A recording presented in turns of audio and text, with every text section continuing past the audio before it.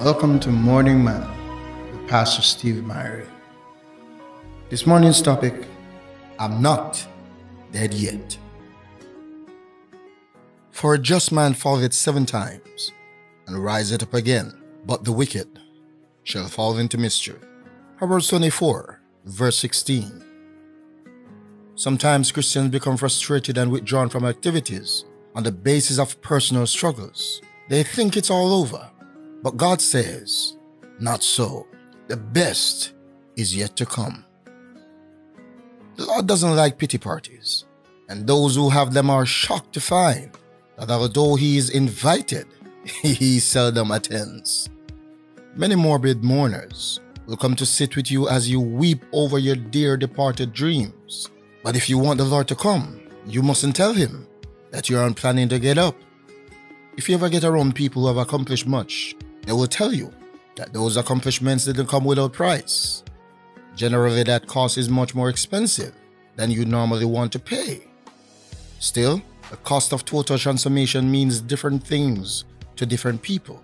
When you have arrived at your destination, don't be surprised that some people would assume that everything achieved came without a price. The real price of success lies within the need to persevere. The trophy is never given to someone who does not complete the task. Setbacks are just setups for God to show what He is able to do. Funerals are for people who have accepted the thought that everything is over. Don't do that. Instead, tell the enemy, I am not dead yet. The whole theme of being a child of God is one of rising again. However, you can't rise until you fall. Now, that doesn't mean that you should fall into sin. It means you should allow the resurrecting power of the Holy Ghost to operate in your life, regardless of whether you have fallen into sin, discouragement, apathy, or fear.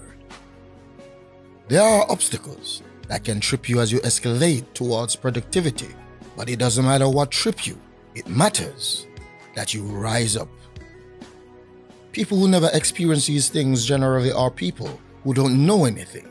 There is a certain safety in being dormant. Nothing is won, but nothing is lost. I would rather walk on the water with Jesus. I would rather nearly drown and have to be saved than play it safe and never experience the miraculous. The quote of the day, tell the enemy, I'm not dead yet. God bless you as you walk today in the power of the Holy Ghost and experience a miracle.